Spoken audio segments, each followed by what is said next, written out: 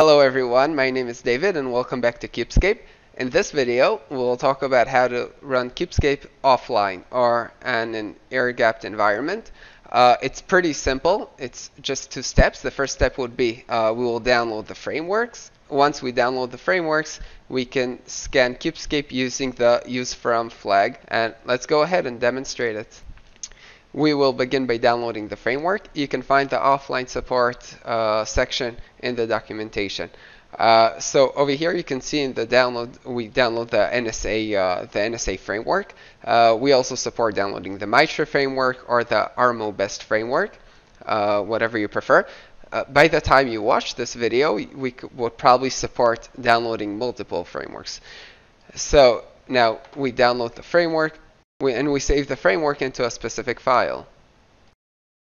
Now what's left to do, it's simply scanning Kubescape with the use from flag. The use from indicates to Kubescape to take the framework from a local file and not to download the framework from anywhere else.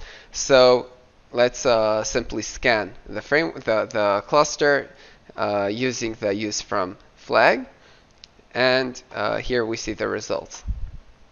Thank you very much for watching. If you have any specific videos you want of Kubescape, please let us know.